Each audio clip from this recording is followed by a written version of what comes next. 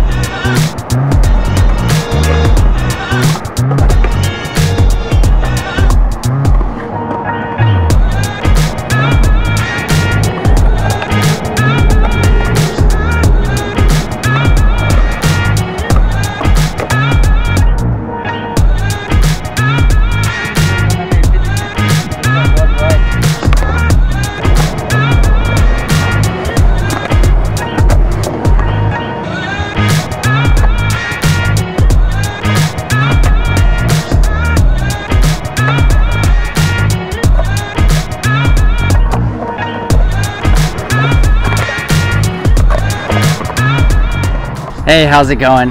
Back again. I know you're probably sick of hearing it. We're at the Chino Hill Skate Park, my backyard, my home turf. I love it. I'll probably always come here. But like I said before in other videos, if you want to see us at any other location, pretty much not any other location, like we do have a budget, so any Southern California skate park, we can do it there too. So, or any spot that you know about, or any suggestions like to where you want these videos to be filmed. We find it here, it's convenient because me and Enzo come early in the morning and no one's here, so we can kind of just free for all, do whatever we want, real fun. But today's video is going to be actually one of you guys commented about a trick I was doing, and it was almost like a setup trick that I didn't even realize I was doing in the video, and somebody was more curious about that than some of the tricks we were doing.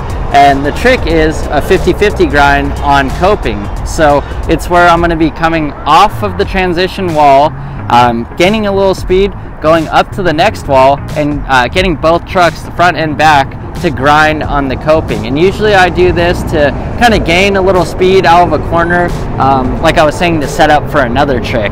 So in this video we're going to go into depth of how I like to 50-50 grind on the coping and how I like to carve into it, and we'll go about the angles, foot placement, and just everything involved in it. And yeah, this is the kind of videos we like to make, because me not even knowing, I was just doing that trick like I usually do, and it's, for me, it's a way to gain speed. So I'm glad you guys pointed that out, and now we can make a video on it. So let's get into it. Alright, so with the 50-50 grind on the coping, here are some like third-person perspectives of me performing the trick. So as you can see, I'm carving off one wall to gain the momentum and speed to get on top of the coping. And as you notice, I'm coming from an angle. If you go straight up and try this trick, you're not going to have the momentum to take your body and grind on the trucks across the coping. If you do it going straight up, then you're just going to be doing a stall. And the stalls are good, say if like you're skating like a mini ramp and you're setting up for a harder trick, maybe you do a 50-50 stall, or any other trick like that. So it's kind of less thought about. It's almost like the rock to fakie that we went over with, but when you grind, you want to cut it at that angle. And there's no right answer for what angle it is. I'm not going to get into degrees. It's just how you're feeling and how far you want to grind. The sharper the angle you're going to cut it after you're coming out of a transition or coming up to it with speed, the longer you're going to grind. And another thing to take into fact, you're not going to grind the same on every obstacle on coping. Sometimes there's pool coping, which is coping just made out of cement that sticks out a little farther.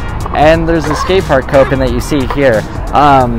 Sometimes you kind of want to go up to it on something you're going to grind when you get to the park, and just place your board on there and see how well your trucks are grinding on it. Right now it's pretty hot out, and people like to wax the coping, so that will make it a little bit more slick, but it's so dry out right now there's not any wax, and I don't have any on me, neither does Enzo, so I'm not grinding as far as I usually would, but that's okay. It's still giving me the feel, and it's portraying the motion, how to do it. If we had wax, I could probably grind a lot farther and faster, but you're not going to be worried about that learning the trick at first. You just want to get the basics, and you want to see how you want to feel how comfortable you need to be on this trick, and kind of placement of your body, the momentum, gain the speed, balance. A lot of things go into even these simple tricks. It's about 10 different things that have to go right for one thing to go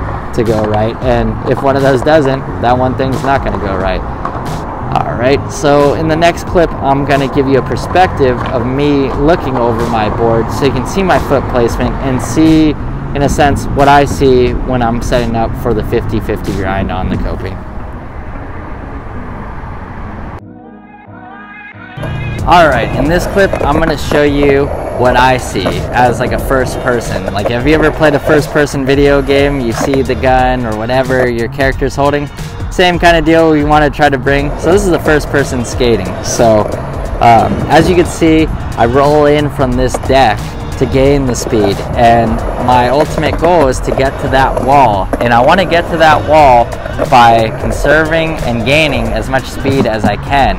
So I'm going to be coming off one wall right here, and then I'm going to cut that angle like I said, and that's going to propel me to the top of the coping. I'm going to make sure I lock both of my trucks on my heel. I always call it a heel side for backside grinds. So the wheel that is going to be closest to your heels, depending on if you're standing regular or goofy footed, that's what you want to lock into. So I'm going to be locking in on my heels, so I'm on top of the coping right now, and I'm grinding. And like I said, this coping right now is kind of sticky. It's real dry, so I'm not going as far as I wanted, but I'm still getting that grind.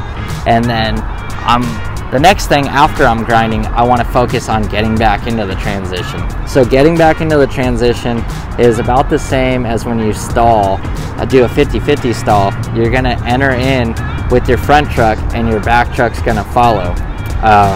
It may look intimidating, but it's just more of a repetition thing. The more you do it, the more you're going to get comfortable, the more it's going to feel like second nature.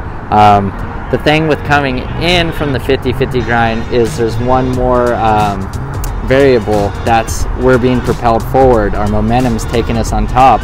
So when you go back into that transition, you might want to adjust your weight distribution to have a better balance, because you're going to be coming into that transition at a different angle with more speed, rather than just going up and doing a stall and coming back down.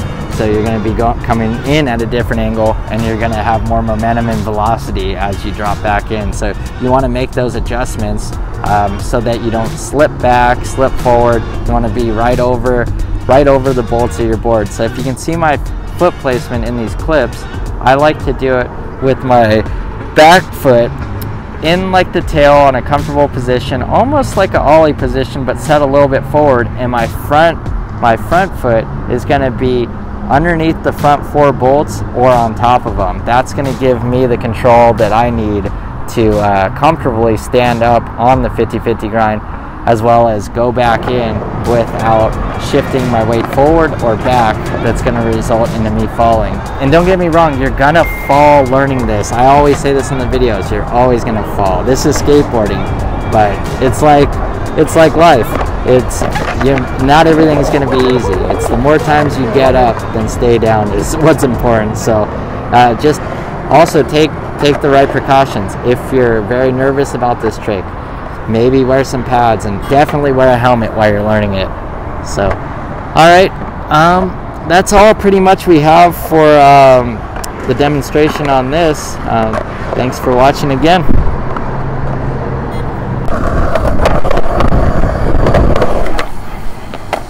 All right, thank you guys so much for watching. Make sure to be subscribed to our YouTube channel so you stay up to date with videos like this.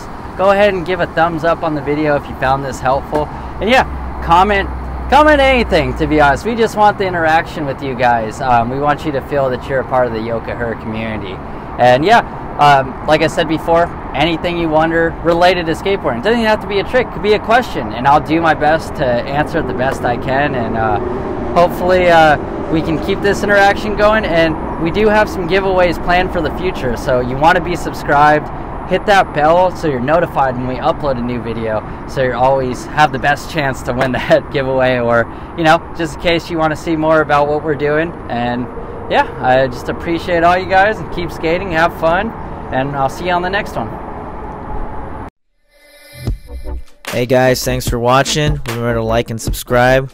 We have new videos coming out every week. And if you have any requests for any other future videos, you know where to find us.